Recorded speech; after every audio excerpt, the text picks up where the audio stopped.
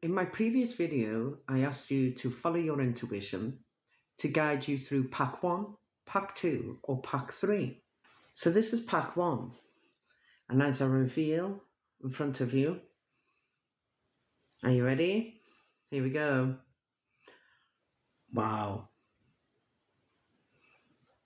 And I've paused there for a moment because I need to collect my thoughts. It's the death card.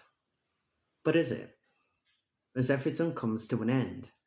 And what this card is trying to say to you, don't think about the past, move forward.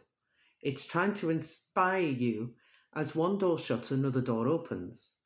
But at the moment, you're a little bit hesitant about where you're going to go because the card is revealing upside down.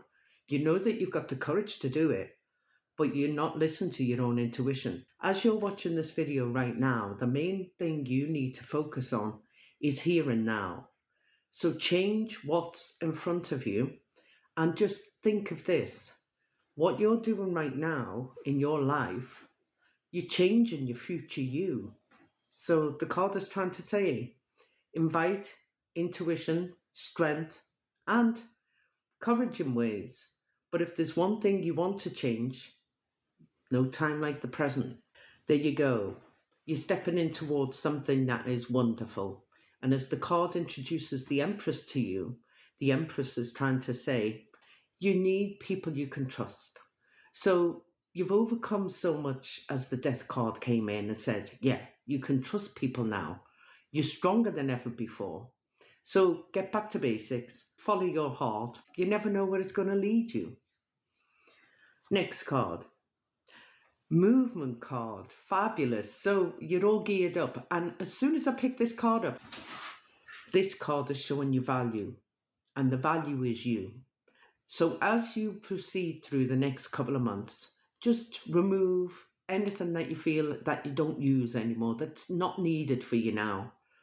Give blessings and gratitude when it's needed most, because they're saying to me, as you're going through the course of this year, it's important to feel that life is changing in your direction. So change with it. Don't be frightened of moving off. Don't be frightened of just letting go of certain things that you can't control, because this card is giving you a lot more insight than you ever imagined. And it's trying to say to you now, act. So I hope you enjoyed that one. Let's see what the next one's going to bring. Oh, the Magician is give you an illusion. Isn't that bizarre? Okay, this Magician card can be a little bit temperamental sometimes, especially in the major arcana of the cards. So the Magician is trying to advise you, cut past the illusion. Believe in your future. If you're making big statements in your life, do it now, but write it down. Just keep to your own counsel. Don't have to tell the world about what's going on because you're feeding people. We just understand one thing. Believe in yourself and it will get you there. Really good news is coming your way in the pack 1, by the way. Okay, here's the next one. Oh, that's rekindling. If you want to rekindle something that you feel is a friendship or a love emotion, all I say is follow your heart. If you feel it from the heart all the way through to the plexus, all the way up to the higher crown, if you feel that you need to rekindle something that is being torn apart, friendship, family, whatever it is, just ask for your soul brothers and sisters to step forward. Don't be afraid to say, oh, well, yeah, I'm in the wrong, or I want to move on from this. Because moving on is allowing you to pursue better things in life. It's allowing you to seek new wonders. And don't judge every person you've come across in your past, because they're not all the same. And the last card for number 1 is this. Are you ready? Foolish acts is foolish ways. We follow our instincts in every day. You're no fool.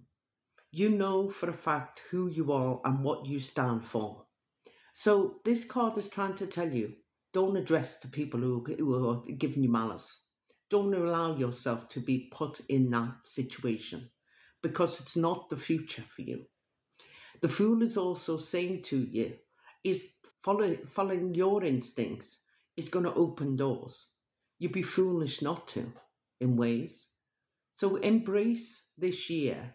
Allow light to come in. Embrace what you feels better for you, and watch out for the 2 weeks in May and also July, August. Very, very comforting. We all like to run to the sun, but I do sense that taste of adventure for you. Enjoy the opportunities, enjoy the change, and just give gratitude when it's needed most. And I hope you enjoyed that.